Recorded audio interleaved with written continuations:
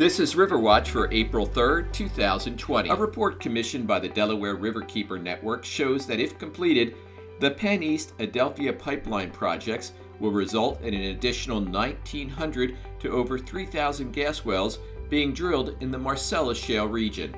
The report estimates that the cost and climate damages from the upstream gas development to the combustion of the gas delivered ranges up to $6 billion in the United States and up to $43 billion globally. The Penn East pipeline is facing strong opposition from communities and residents along the route.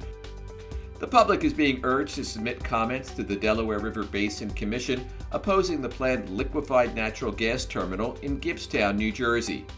April 24th is the deadline to submit comments to the agency. An April 15th DRBC rehearing on permits for the project has been postponed because of the coronavirus pandemic. There is no word when it will be rescheduled. The Delaware Riverkeeper Network is opposed to the plan because of safety and environmental threats. There are concerns people using trails in the watershed may not be following Center for Disease Control social distancing practices. A Facebook post for the Delaware Water Gap National Recreation Area asks visitors to consider using sections of the park that are not crowded to allow for proper distancing.